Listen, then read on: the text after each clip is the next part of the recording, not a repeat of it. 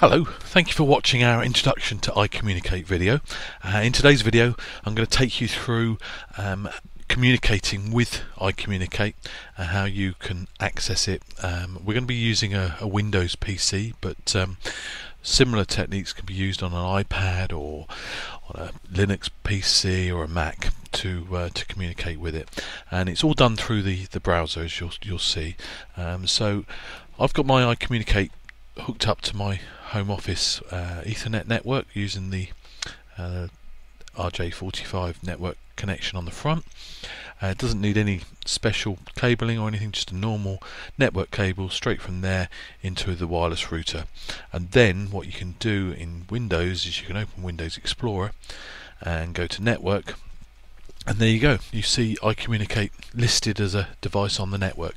Now you do need to have network discovery turned on, but Windows will prompt you if you click on network and you haven't got discovery turned on. It will ask you if you want to turn that on, and then once you see iKommunicate you can right click on it, get the properties, shows you the IP address.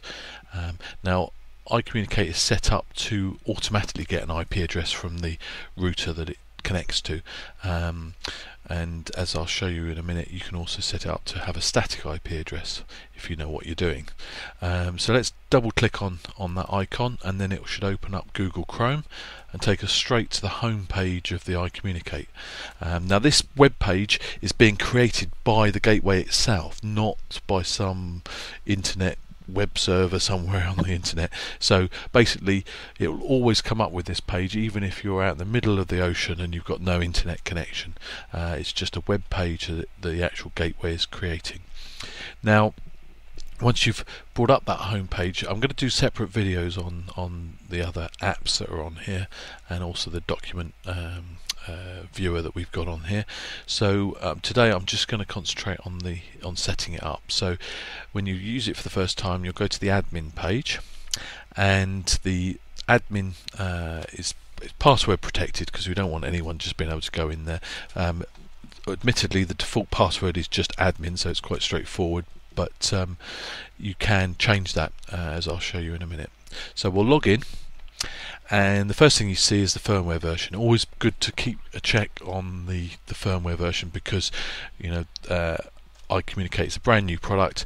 We've got lots of exciting plans of features we want to add. It's you know, I'm sure we're going to have some problems and some bugs that we'll want to fix. There's the Signal K open data format, which is at the heart of what iKommunicate does. That Signal K data format is also changing and evolving, so there's going to be, you know, regular updates to iKommunicate. So you can check what version of firmware you're running, and then you can go to the admin, and here you can, if the iKommunicate is on a network that's connected to the internet, then you can just click this button and it will automatically go out and check to see if there's any updates available, and it will download them automatically. Very quick, simple process.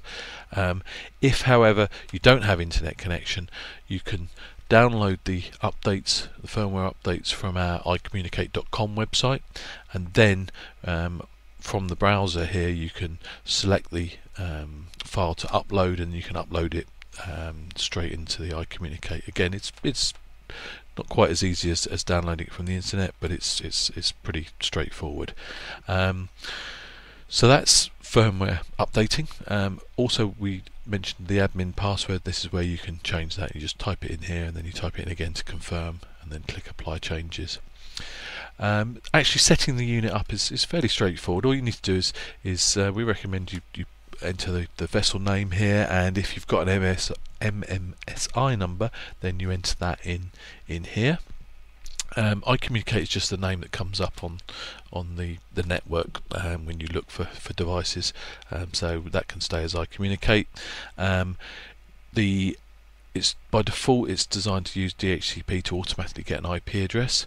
If you wanted to set a static IP address, you just untick that and enter the details in here, if you know what you're doing.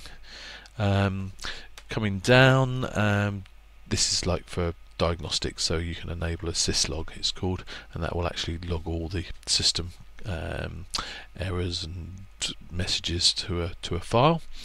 This is quite an important bit. So by default these are both disabled, but you can, if you've got an existing app or navigation software, and there's lots and lots of them out there that can support NMEA data over UDP or TCP, then iKommunicate can also send out data in that format. So there's apps like iNavX, iSailor will read this data. Also for navigation software like RosePoint, NobleTech, MaxC, OpenCPN, they will all read UDP or TCP data. So straight out of the box, iKommunicate will work with those apps, and then as more Signal K apps become available, obviously it will also work with those as well. So in this section we've got the 3 NMEA 183 ports. You can change the baud rate for each of the ports independently. It will also show you there what sentences are coming in on each port, which is quite useful when you're setting everything up, and then you just click apply changes here once you've made all the settings you want to set. Finally, on the web interface, you've got the devices tab. Now this is, I've just got a few devices here of simple network, but this is where it lists all the NMEA 2000 devices that are on the network that iKommunicate is connected to. So we've got an AIS unit here, and we've also got a couple of gateways that we're using to pump simulated data into the NMEA 2000 network. So that's really it as far as the configuration and administration of iKommunicate is concerned. Like I say, I'm going to do other videos on the hosted apps that come with iKommunicate, but hopefully this video has given you some useful information as to how to set up iKommunicate, and thanks very much for listening.